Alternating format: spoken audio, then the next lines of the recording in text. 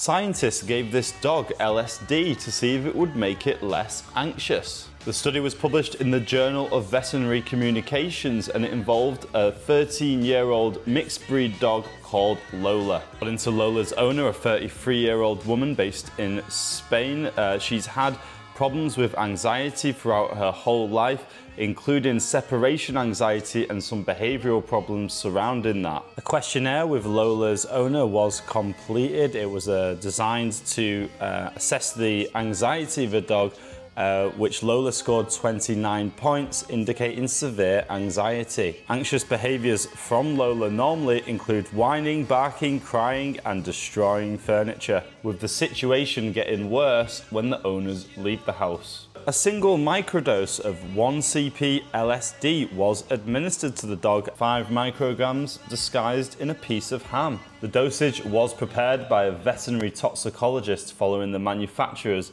recommendations. Lola's behaviour was then observed for the next 5 hours. Researchers noted that while the drug didn't appear to affect her for the first 2 hours after administration, the team said, quote, a significant change in the animal's behaviour was then observed over the subsequent hours and there was no signs or mild signs of anxiety. 90 minutes after the drug administration, they subjected Lola to an anxiety stimulus. So that was the owner and the family member leaving the house, which usually causes Lola a lot of anxiety and results in her urinating, barking, whining, or scratching or biting the furniture. However, the animal did not display such behaviour post-LSD.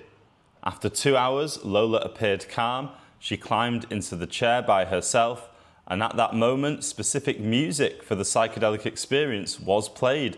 The animal appeared relaxed and showed no signs of discomfort or aversion to the sound. After a few minutes, they repeated the anxious stimulus, which was the owner leaving the house, and Lola did not follow her, did not bark or vocalize. Minutes later, the owner came back. The dog recognized her, wagged her tail and greeted her calmly without leaving the couch. Lola's behavior had changed, the researchers said, something very evident to her owner who expressed it. The researchers reckon that this shows that perhaps LSD could be used to treat dogs in the future who are anxious, although they also stressed that it's just a very small pilot study and there could have been other variables that influenced the results, like a bias from the owner, for instance. So more research would be needed, but interesting findings.